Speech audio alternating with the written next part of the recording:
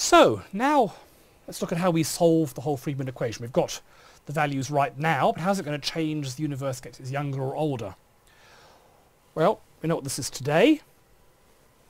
The crucial thing is going to be how the density changes. You know, we can in principle measure the density right now, but how's the density going to change as time goes forwards or backwards? That's going to be the one thing we need to know to solve this equation. Okay. So let's see. So in principle, we sort of know what A dot over A is. That's the Hubble constant. Right. I helped measure that as part of my PhD thesis. So we know that.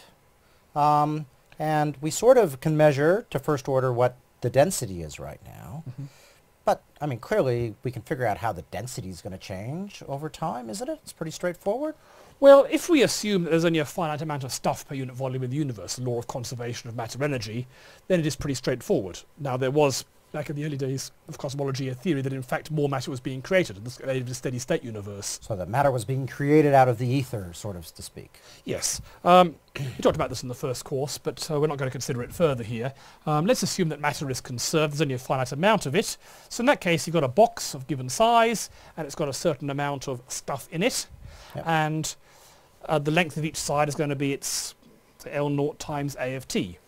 Yep, so I've got a box, and then I let the universe get changed in size. So let's just say it gets a little bigger.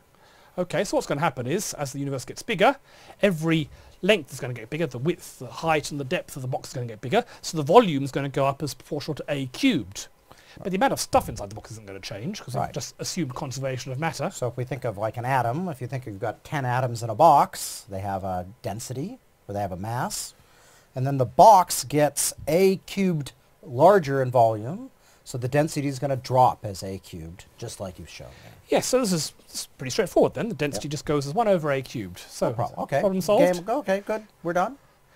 Well, that's true if you've got matter whose rest mass dominates its motion. But we know from Einstein that if things are moving close to the speed of light, actually the bulk of their matter comes from their kinetic energy, their motion.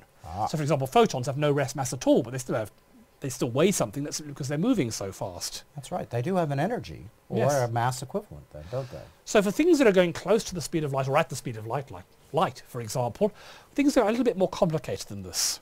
We know from quantum mechanics that the energy of a photon, and the same thing applies to anything close to the speed of light, is going to be Planck's constant times its frequency. H nu. Yes. Or, if we like to work in wavelength, which I always find a little easier to think about, H c over lambda, where I've replaced nu with c over lambda for C light. is speed of light and lambda is just the wavelength. Okay, so in this case, as a photon or anything relativistic is going to be flying through space, it's going to stretch. Space is going to expand. It's going to pull the front and the back further apart. The space between the front and the back, the A of t, the ds from over here, is going to get larger and larger if space is expanding. So if it gets if the wavelength gets longer, that means the energy is going to drop. Ooh, Yes. that's interesting. So what's that do when we put everything in the box? Well, so now we've got a box full of, say, photons or waves. As space gets bigger, sure, the box is going to get bigger. You've got the same number of photons in the box, so the energy density is going to, mass density is going to go 1 as A cubed. But in addition, each photon's lost energy. Right, and it's lost energy by how much the box is magnified. So you got that volume of the box, A cubed, and then the length of the box, which The length of each photon being stretched. Length of the box, which stretches the photon, gives you an extra factor of A. So 1 over A to the 4th.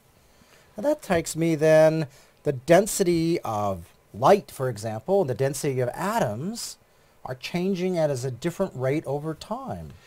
Now you might think that this is violating some conservation of energy. Where's this energy going from the photons being stretched? We're going to, if you remember when we derived the Friedmann equation, we used energy conservation to derive it. Right. So the drop in energy and matter inside has gone into a potential energy of space. Right. But yes, you're absolutely right. This means that if we had matter and energy of the same density today, in the future, if space is expanding, the density of the radiation is going to get smaller compared to the density of the matter. Yep. Okay. So in fact today we know that the density of mass and non-relativistic particles is actually considerably more than that of radiation. It's about 5,000 times more.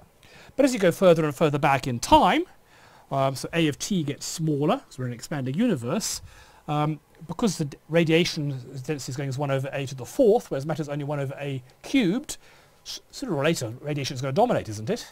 Yeah, so if you go back, and it's 5,000 to 1 right now, and since one's going down as a to the fourth, the other one is a cubed, you take the ratio goes back as 1 over a, which means that when the universe was 5,000 times smaller than it is now, then matter and radiation were about the same, and before that time, radiation was the most important thing in the universe. Okay, so it's actually rather complicated to solve the equation for some complicated mix of radiation and matter, but in practice you can treat it as normally just one case or the other. So very early on, roughly before the first 1,000 years of the universe, radiation dominated, so you should use 1 over a to the fourth, whereas anything since the first 1,000 years, it's matter dominates, and so you can use 1 over a cubed.